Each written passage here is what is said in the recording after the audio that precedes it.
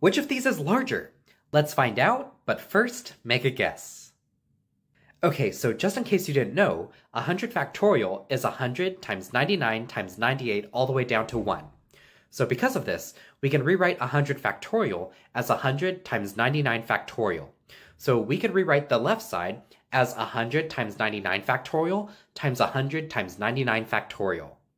Now on the right side, let's keep 99 factorial as is, but rewrite 101 factorial as 101 times 100 times 99 factorial.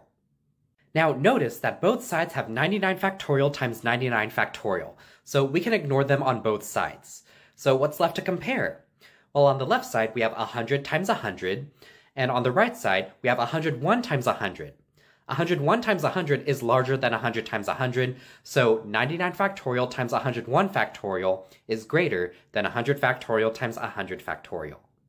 So I'll be honest in that my initial guess was wrong. If I just looked at this for 2 seconds, I would have guessed that the left side was greater, because I compared this with multiplying two numbers, like 100 times 100 and 99 times 101. Our goal is to maximize the area, so that means we would want the same number multiplied together, or numbers as close together as possible. But I was wrong. So, were you correct? Let me know in the comments.